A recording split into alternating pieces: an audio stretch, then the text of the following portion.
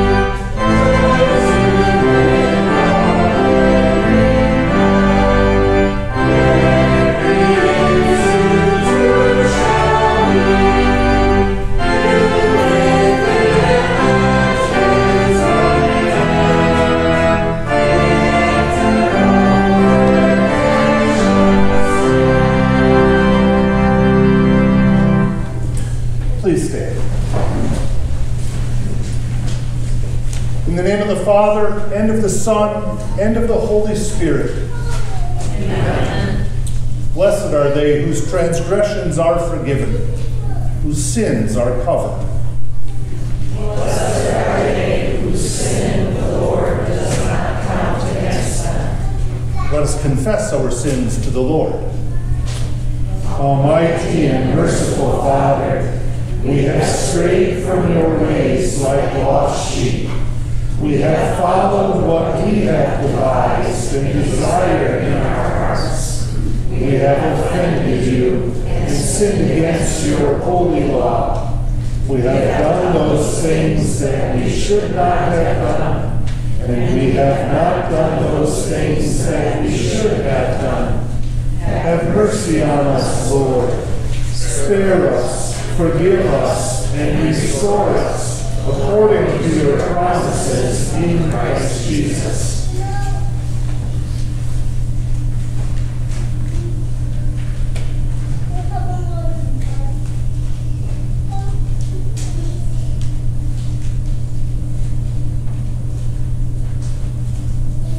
God, our merciful Father, has forgiven all your sins.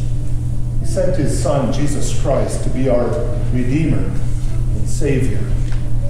Jesus paid the penalty for our guilt by his death on the cross and freed us from death by his resurrection from the grave.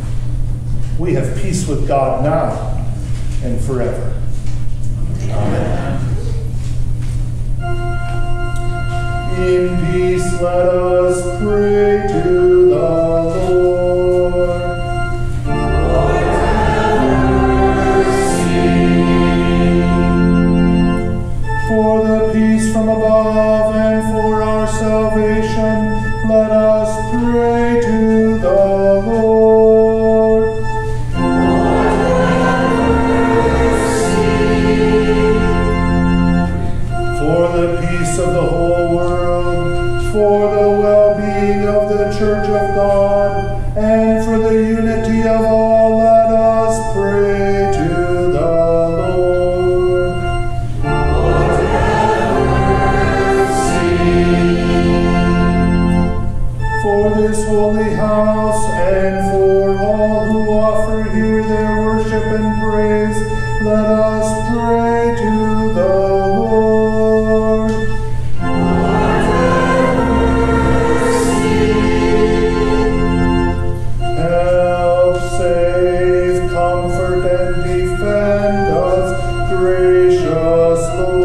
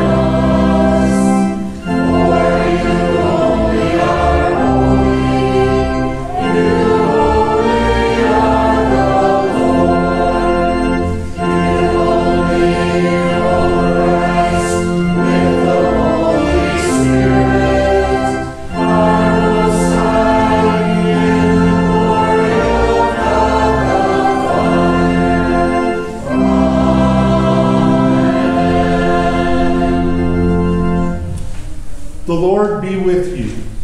And also with you. Let us pray.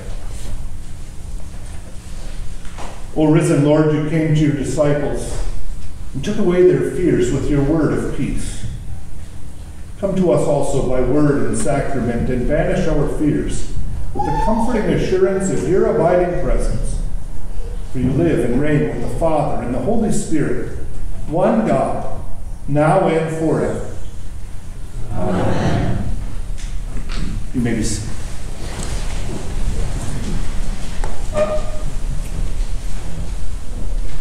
The first lesson for the second Sunday of Easter is recorded in the book of Acts, chapter 5, verse 12, and then picking up at verse 17.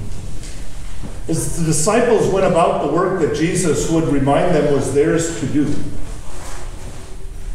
they met what Jesus also foresaw: challenge and persecution and danger. And yet they continued, empowered by the Spirit they had received from Jesus himself. The apostles performed many signs and wonders among the people. And all the believers used to meet together in Solomon's colonnade. Then the high priest and all his associates, who were members of the party of the Sadducees, were filled with jealousy. They arrested the apostles and put them in the public jail. But during the night, an angel of the Lord opened the doors of the jail and brought them out. "Go, stand in the temple courts," he said, "and tell the people all about this new life." At daybreak, they entered the temple courts as they had been told and began to teach the people. When the high priest and his associates arrived, they called together the Sanhedrin, the full assembly of the elders of Israel, and sent to the jail for the apostles. But on arriving at the jail, the officers did not find them there. So they went back and reported, "We have found the jail securely locked, with the guards standing at the doors. But when we opened them, we found no one inside." On hearing this report, the captain of the temple guard and the chief priests were at a loss, wondering what this might lead to. Then someone came and said, "Look, the men you put in jail are standing in the temple courts teaching the people." At that, the captain went with his officers and brought the apostles. They did not use force because they feared that the people would stone them. The apostles were brought in and made to appear before the Sanhedrin to be questioned by the high priest. "We gave you strict orders not to teach in this name," he said. "Yet you have filled Jerusalem with your teaching and are determined to make us guilty of this man's blood." Peter and the other apostles replied, "We must obey God rather than human beings. The God of our ancestors raised Jesus from the dead, whom you killed by hanging him on a cross. God exalted him to his own right hand as Prince and Savior, that he might bring Israel to repentance and forgive their sins. We are witnesses of these things, and so is the Holy Spirit, whom God has given to those who obey him." The word of the Lord. Thanks be to God. The psalm for the day is Psalm 150. We'll sing this psalm together in unison.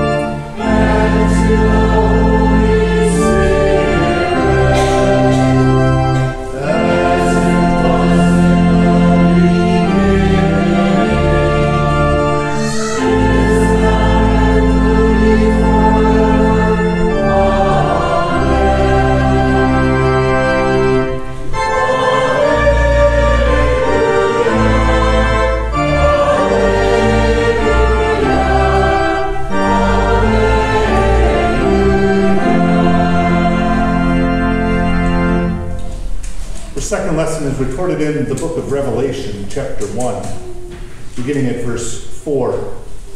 Here too we see that John is under persecution. In fact, he's exiled on the island of Patmos when he receives this vision from God to strengthen not only himself, but then also the churches and the believers of his day, and us too, with the message of God's peace in Jesus. John, to the 7 churches in the province of Asia, grace and peace to you from him who is, and who was, and who is to come, and from the 7 spirits before his throne, and from Jesus Christ, who is the faithful witness, the firstborn from the dead, and the ruler of the kings of the earth. To him who loves us, and has freed us from our sins by his blood, and has made us to be a kingdom and priests, to serve his God and Father. To him be glory and power forever and ever. Amen. Look, he is coming with the clouds, and every eye will see him, even those who pierced him. And all peoples on earth will mourn because of him. So shall it be. Amen. I am the Alpha and the Omega, says the Lord God, who is, and who was, and who is to come, the Almighty. I, John, your brother and companion in the suffering and kingdom and patient endurance that are ours in Jesus, was on the island of Patmos because of the word of God and the testimony of Jesus. On the Lord's day I was in the Spirit, and I heard behind me a loud voice like a trumpet which said, "Write on a scroll what you see and send it to the 7 churches, to Ephesus, Smyrna, Pergamum, Thyatira, Sardis, Philadelphia, and Laodicea." I turned around to see the voice that was speaking to me, and when I turned I saw 7 golden lampstands, and among the lampstands was someone like a son of man, dressed in a robe reaching down to his feet, and with a golden sash around his chest.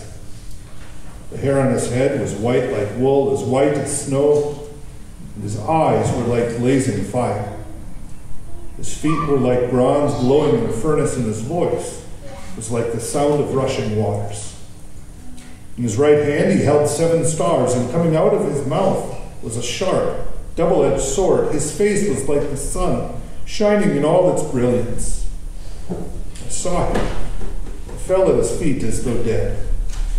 Then he placed his right hand on me and said, "Do not be afraid. I am the first and the last. I am the living one.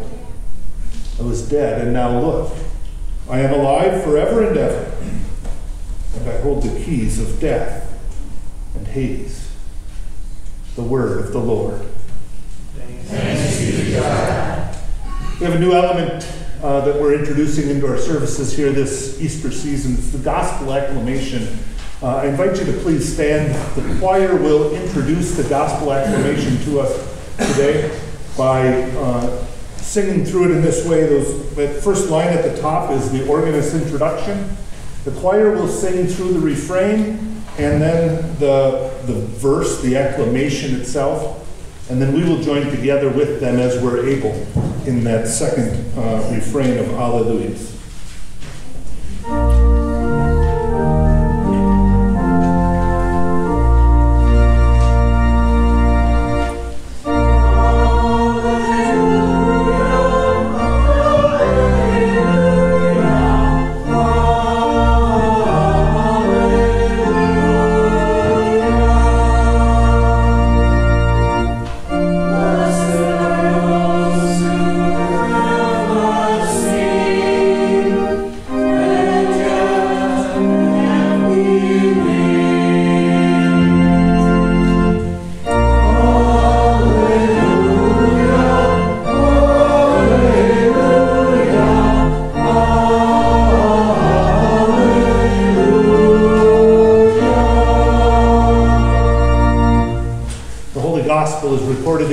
St. John chapter 20, beginning at the 19th verse. It's the account of the evening of that first Easter, and then again 1 week later. These words also serve as our sermon text here this morning. On the evening of that first day of the week, when the disciples were together with the doors locked for fear of the Jewish leaders, Jesus came and stood among them and said, "Peace be with you." After he said this, he showed them his hands and side. And the disciples were overjoyed when they saw the Lord. Again, Jesus said, "Peace be with you. As the Father has sent me, I am sending you." And with that he breathed on them and said, "Receive the Holy Spirit. If you forgive anyone's sins, they are forgiven. If you do not forgive them, they are not forgiven." Now Thomas, also known as Didymus, one of the 12, was not with the disciples when Jesus came. So the other disciples told him, "We have seen the Lord." He said to them, "Unless I see the nail marks in his hands, and put my finger where the nails were, and put my hand into his side, I will not believe." A week later, his disciples were in the house again, and Thomas was with them. Though the doors were locked, Jesus came and stood among them and said, "Peace be with you." And he said to Thomas, "Put your finger here. See my hands? Reach out your hand and put it into my side. Stop doubting and believe." Thomas said to him, "My Lord and my God." Then Jesus told him, "Because you have seen me, you have believed. Blessed are those who have not seen and yet have believed." Jesus performed many other signs in the presence of his disciples, which are not recorded in this book. But these are written, that you may believe that Jesus is the Messiah, the Son of God, and that by believing you may have life in his name. The Gospel of the Lord. Praise be to you, Lord Christ. You may be seated to sing our next hymn, "In Christ Alone."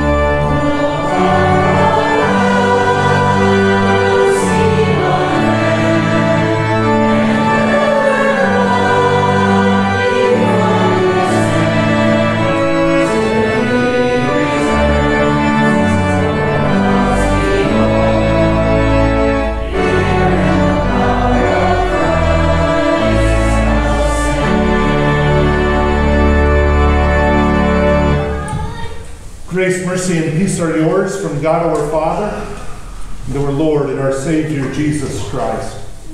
Words for our consideration here this morning are the words of the gospel for today, reading just these words at this time. Jesus performed many other signs in the presence of his disciples, which are not recorded in this book. But these are written that you may believe that Jesus is the Messiah, the Son of God, and that by believing you may have life in his name. The words of our text. In the name of Jesus, dear fellow redeemed children of God. Last week was quite special, wasn't it? We gathered together for worship on Easter Sunday. In fact, high watermark group of people since at least the beginning of the pandemic gathered together. Choir sang a beautiful anthem. Trombone played. We gathered together with a little time for fellowship beforehand with a special Easter breakfast, and some of those wonderful scents and smells were still wafting into the church during worship time. It was a beautiful culmination to our Holy Week, to considering everything that Jesus had done. His perfect life lived on our behalf, his innocent death suffered for us, his glorious resurrection. Today, not quite so much, huh? Crowd's a little sparser. There's no trombone. Justin's gone back to school. The choir sang, but they sang to help us learn a new component to our worship rather than an anthem. Things are a little different. And yet, as I said at the start of worship today, it is still Easter. It may not be Easter Sunday, the day that we recognize and celebrate in a festival way, but it's still the Easter season. And even as we move throughout the rest of the year, further and further away into Pentecost, through summer, and even as we move into Advent and the start of a new church year. Lutherans have always recognized Sundays as little Easters. Every single one of them, 52 of them every year, serve for us as opportunities to focus on everything that Jesus has done. His life, his death, his resurrection too, that is so foundational to us. Because Easter blesses your every day. That was a lesson that the disciples and others who had gathered together with them needed to learn even on that first Easter evening. Here they were. And you think of the events of that day that have already happened, that have already reinforced this idea that Jesus has done everything he said he would do, and he is now alive. The women went out to the tomb early that Easter morning. They saw the strips of linen lying there, and they heard from the angel that he was risen. Jesus appeared to those women, and to Mary, and to Peter, and to the Emmaus disciples. And all of that news has gotten back to the disciples, and they're gathered together there in that house in Jerusalem, shaking in their boots, quivering in fear. The doors are locked. Because if they've heard and seen and understand all of this, then guess who else is coming around to this idea? The Roman soldiers who were standing outside the tomb have seen the stone rolled away. And the tomb is empty. And what are those Jewish leaders going to think? What are they going to do? They'll recognize us. There'll be trouble. They'll arrest us. They'll put us to death.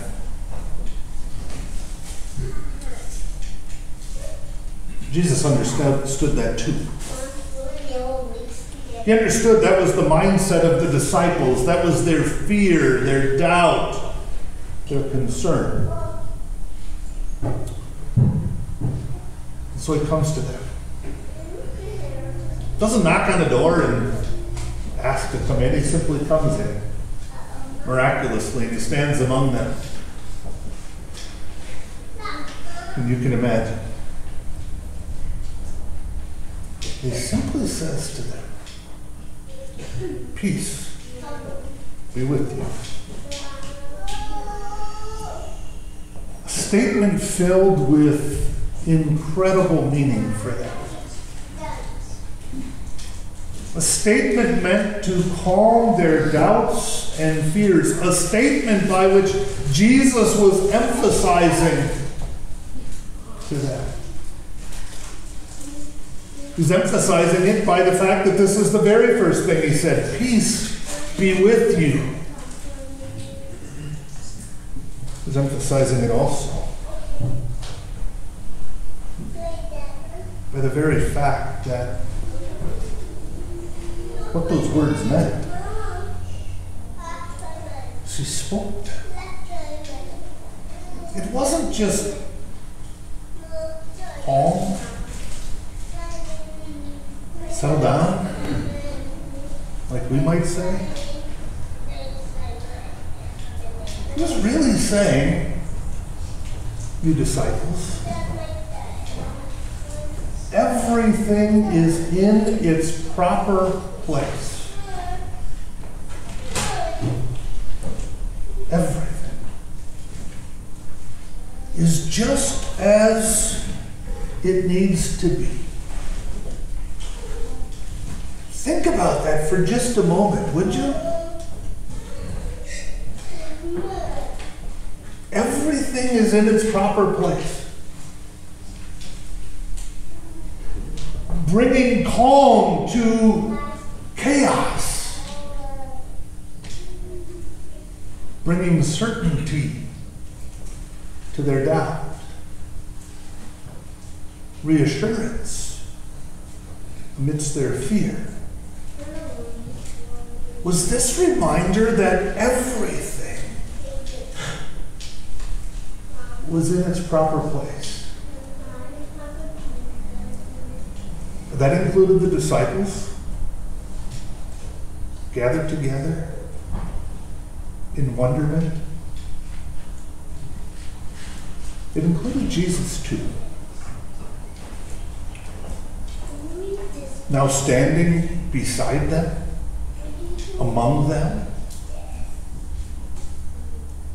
reminding them of his constant, continual, abiding presence. Everything is in its proper place. There is nothing to be fearful of. How that must have struck them, huh? After 72 hours of utter chaos, just walk yourself back from Thursday night, right? And what seemed like a nice night in the upper room, and yet heavy hearts, knowing what Jesus was saying to them without perfect comprehension. Confusion.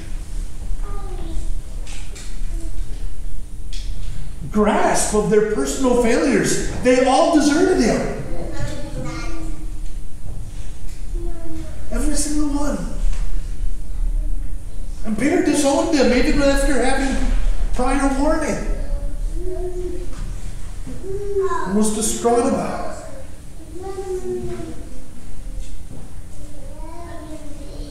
Here's the thing.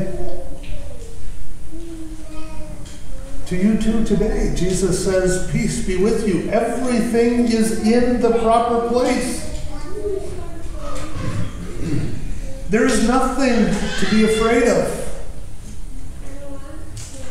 When the uncertainties of life swirl about you, and don't they swirl about you every day? Jesus says, peace be with you. Everything is in its proper place. There is nothing to worry about. When the enemies of Christ's church lash out against you, and your faith, your faithfulness in getting up and coming together to listen once more to this familiar account, and to shout and to sing your praises to him. Peace be with you, Jesus says. Everything is in its proper place. When Satan tries to get you to re-examine everything, to apply human reason to all of these accounts and to wonder again if it's possible, if it's real, if it's true. Jesus says, peace be with you. Everything is in its proper place. For these disciples, Jesus did more than simply tell them that. He showed them. He showed them his hands. He showed them the side that was pierced after he had died. There could be no doubt. This wasn't some trick. It wasn't some ruse, whatever doubts their mind might be throwing against them. Whatever questions they might have in spite of all of the different testimonies they had already heard. How many different people had seen him?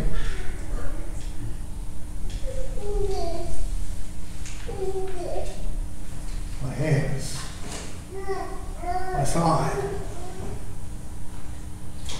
It is I, the one who laid out on the cross and gave his life for you.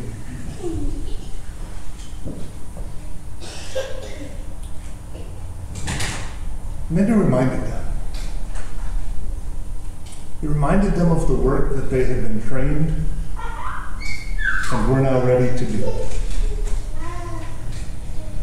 He begins first with, again, that statement, peace be with you. Everything is in its proper place. As the Father has sent me, I am sending you. What a blessing it would be for them. To know that as they carried out the work that God had entrusted to them, that Jesus had prepared them for, everything was exactly where it needed to be. In its proper place. Even as they faced the challenges to that message that would surely come, that they had seen come to Jesus himself, that we saw in our lessons for today from Acts and from Revelation, the persecutions, the compulsion to stop telling others this good news, this message. They had Jesus' command. I'm sending you. I'm sending you with a message. A message of peace. message of Christ crucified. And the message of the empty tomb that tells us that death is not the end. That life is bigger than simply whatever time we have here with 2 feet on the ground. That there is life after life. Jesus really died. His hands and his side were visual proof of that. And yet here he stood among them. And that was the heart of the message they were to proclaim. And here's the takeaway for us. We walk this annual journey, right? Year after year, we long to gather together. That's why we had such a high watermark last week. Right? We long to gather together on Easter Sunday and to relive the message and the power and the meaning of everything that happened that day. We love the pomp and the music and all of the things that go along with it. It's for us. It's for us too, that everything is in its proper place. And it's for us too that we are to go out and to carry on this message. To be 21st century disciples to whom Jesus has shown his hands and his feet and his side. And maybe we haven't seen them with our physical eyes, but we've seen them with the eyes of faith. We know what Jesus has done. His Spirit has convicted us of it. And he tells us, I am sending you. I'm sending you with a message to the world. It's an amazing thing, isn't it? That we aren't to keep this good news to ourselves, but to share it. As you might have imagined, for the last 8 months or so, ever since I actually received the call to St. James, not just accepted the call, but when Dale first called me up and said, Pastor, we've extended a call to you to come and be our pastor here in Portage, Michigan. I've been thinking about that. What does this look like at St. James in Portage? And I'll tell you, from several hundred miles away, it's hard to get a handle on it. What does it look like? But you can start to see it. And I hope that as we move forward in ministry, and you got an email from me this week reminding you that we have announcing to you, I suppose, in most cases, that we have a voters meeting today. The work that we do together as a congregation, that we help to coordinate with different boards and a council and our voters gather together around, is not just about what happens here on Sunday. It's about what we do together to get that message out, to tell others, to invite them to come and join us, to learn of Jesus. It's how we live our lives, the things we do and say when we're away from this building, that reveal to people that, yes, indeed, everything is in its proper place. We are at peace, and they can be too. It's difficult, it's challenging. As we strive to do that work, we'll no doubt face the same kinds of persecutions and challenges that the disciples did, with people trying to just quiet us, stop us, put roadblocks in our way. But John, as he concludes this chapter, reminds us that we have it with all certainty, that this is the truth. When he writes, Jesus performed many other signs in the presence of his disciples, which are not recorded in this book, but these are written, that you may believe that Jesus is the Messiah, the Son of God, and that by believing, you may have life in his name. My friends, you do believe. And because you do, Easter blesses you every day with peace and with the privilege of that opportunity to proclaim that message, to share Jesus, our risen Lord Jesus, with our community and the world around you. Amen. I invite you to please stand.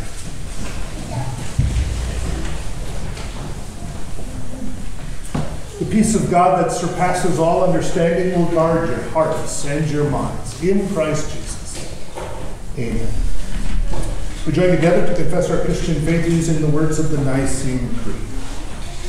We believe in one God, the Father, the Almighty, maker of heaven and earth, of all that is seen and unseen. We believe in one Lord, Jesus Christ, the only Son of God, eternally begotten of the Father, God from God, light from light, true God from true God, begotten, not made, of one being with the Father. Through him all things were made. For us and for our salvation, he came down from heaven, was incarnate of the Holy Spirit and the Virgin Mary, and became fully human. For our sake he was crucified under Pontius Pilate. He suffered death and was buried. On the third day he rose again in accordance with the Scriptures. He ascended into heaven and is seated at the right hand of the Father. He will come again in glory to judge the living and the dead, and his kingdom will have no end.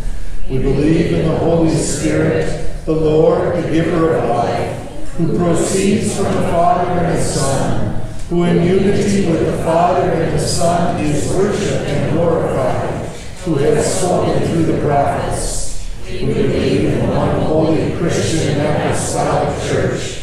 We acknowledge one baptism for forgiveness of sins. We look for the resurrection of the dead and the life of the world to come. Amen. You may be seated.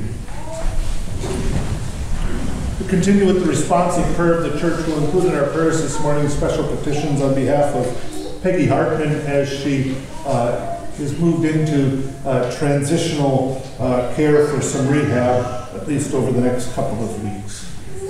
We join together.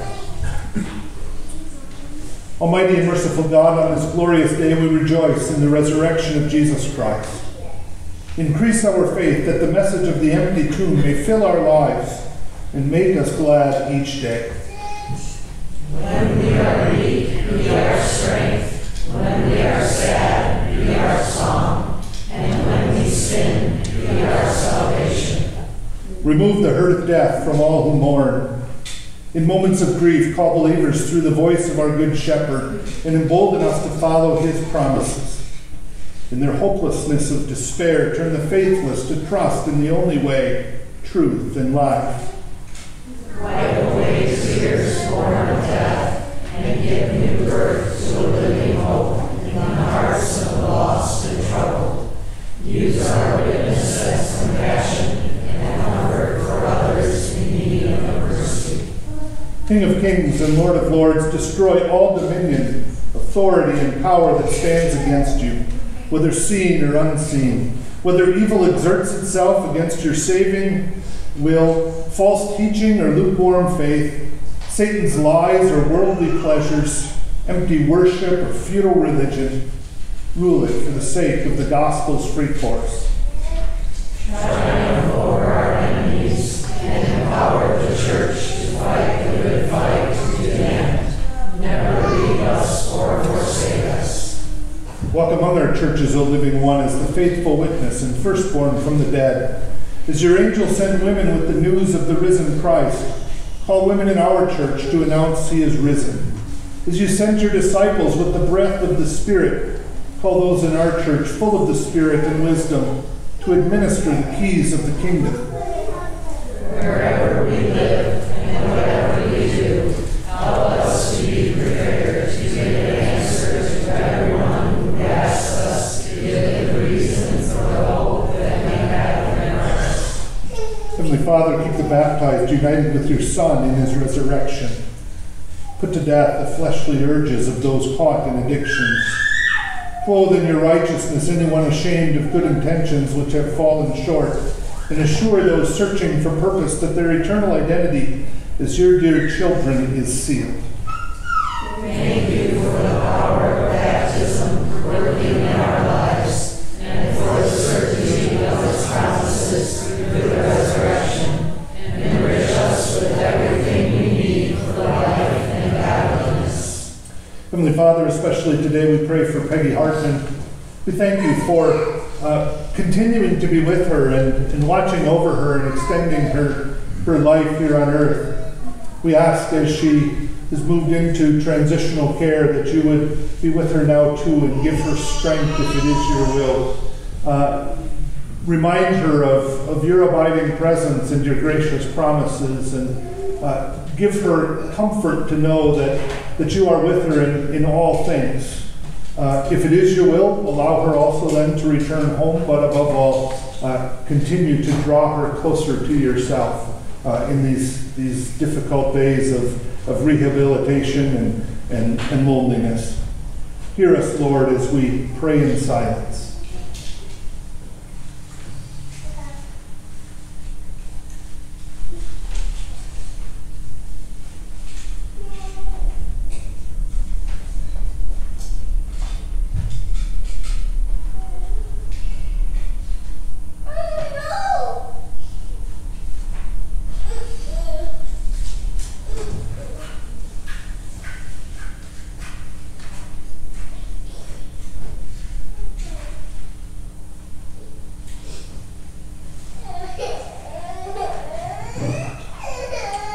O Lord of life, you have done mighty things for us. We pray through him who is the beginning and the end, Jesus Christ our Lord. His name is above every name, to the glory of God the Father. Amen. I invite you to please stand.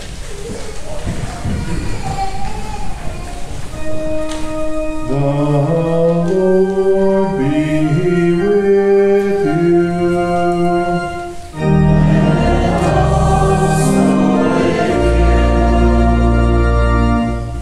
Lift up your hearts.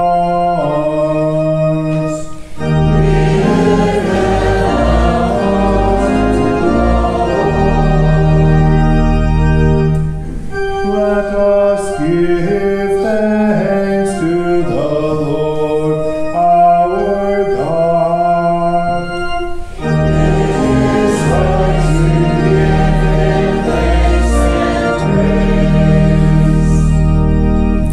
It is truly good and right that we should at all times and in all places give you thanks, O Lord, Holy Father, Almighty and everlasting God, through Jesus Christ our Lord, who by his willing sacrifice on the cross took away the sins of the world, and by his glorious resurrection restored everlasting life. Therefore, with all the saints on earth and hosts of heaven, we praise your holy name and join their glorious song.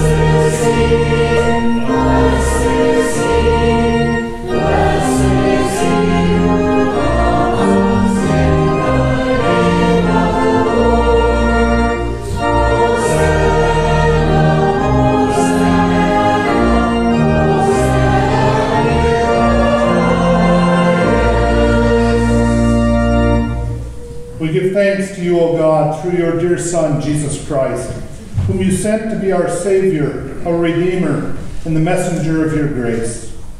Through him you made all things. In him you are well pleased.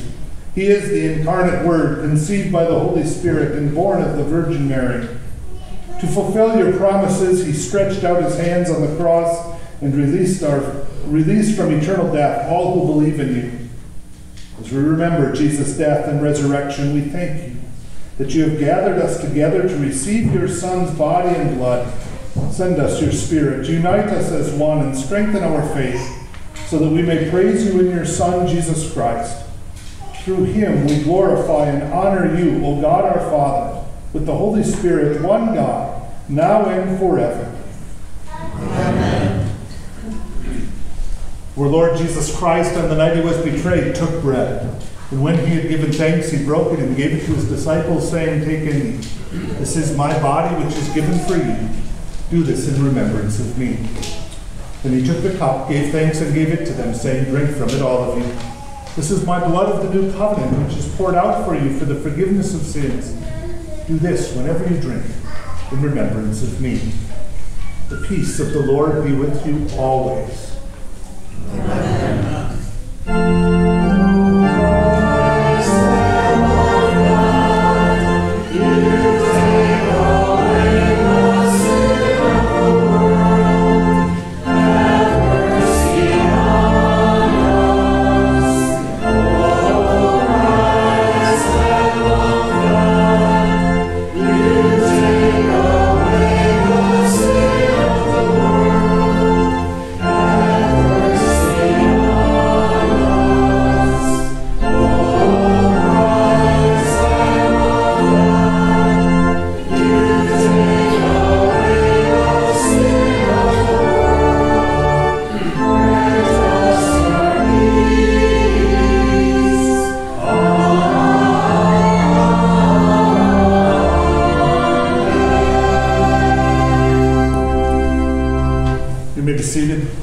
The Savior invites you to come to his table at the direction of our elders. Come, for all things are now ready. Please stand. Give thanks to the Lord, for he is good. His mercy endures forever. Whenever we eat this bread and drink this cup, We proclaim the Lord's death until he comes. we give thanks, Almighty God, that you have refreshed us with this saving gift. We pray that through it you will strengthen our faith in you and increase our love for one another. We ask this in the name of Jesus Christ our Lord, who lives and reigns with you in the Holy Spirit, one God, now and forever. Amen. The Lord bless you and keep you.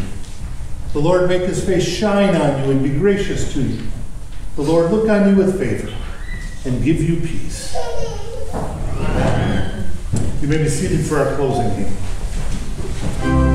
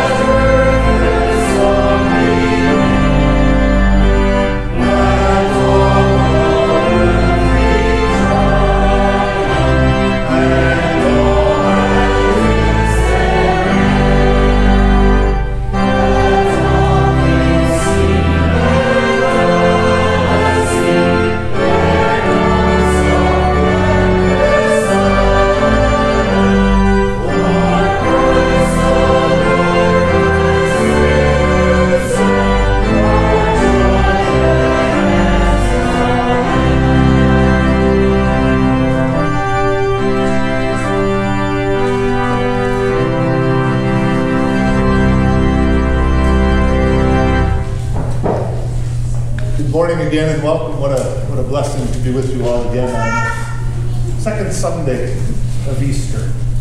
A couple of things to highlight for you this week.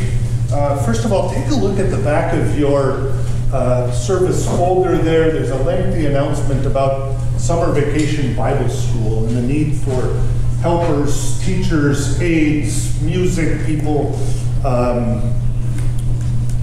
craft people, volunteers to watch the kids on the playground and outside for just free time and so on. So we need a lot of help, and we'd like to get a handle on who might be available, willing, able to help us for that here by tomorrow, if possible. They included that yesterday in our email. If you're a little bit uncertain, certainly let me know. If it's about checking on a date or a time, but shoot me an email, give me a call, send me a text message, whatever it might be. Just somehow get in touch with me so we can make some decision here whether we're moving forward with that or not for the coming year. Because it does take more than just a couple of people to pull it off, and yet we're a little bit short here on time at this point too to get rolling. So. Third week of June, I think June 20th, if I remember right. The dates are in that announcement. I do want to thank everyone who came yesterday to help with cleanup and beautifying and cleaning our property, grounds, buildings, and so on. 20-ish people. It was a great day, beautiful day, a little warm by the end of it, but a lot of work was done. You'll notice different things around campus that were taken care of.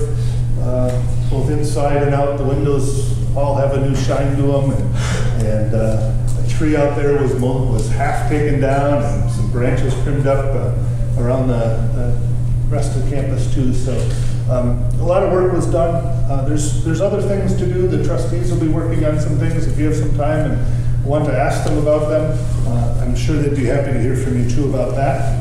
I did mention in the sermon, mention it again today, we do have a voters meeting today after fellowship time. So the Ladies Guild is providing fellowship today, and that's out there. The snacks are out there on the table, ready to go. Certainly encourage you to stay and join us for that, and stay and join us for the voters meeting as well to hear about the work that we're doing together and get a status update on some of the things that are going on. Ladies Guild meets 1 week from tomorrow. Their regular monthly meeting that's at 10 o'clock. And take a look also while you're in there at Fellowship. Take a look at the Fellowship host server sign-up sheet. Today is the last day that we have anybody signed up. So for the month of May, if somebody doesn't sign up, we'll have nothing next week. So give that a look if you're able. We'd be happy to have you assist us in that way too. With that, have a blessed week, as you know that your every day is blessed with the gifts of the resurrection, the gifts of Easter. Have a great week.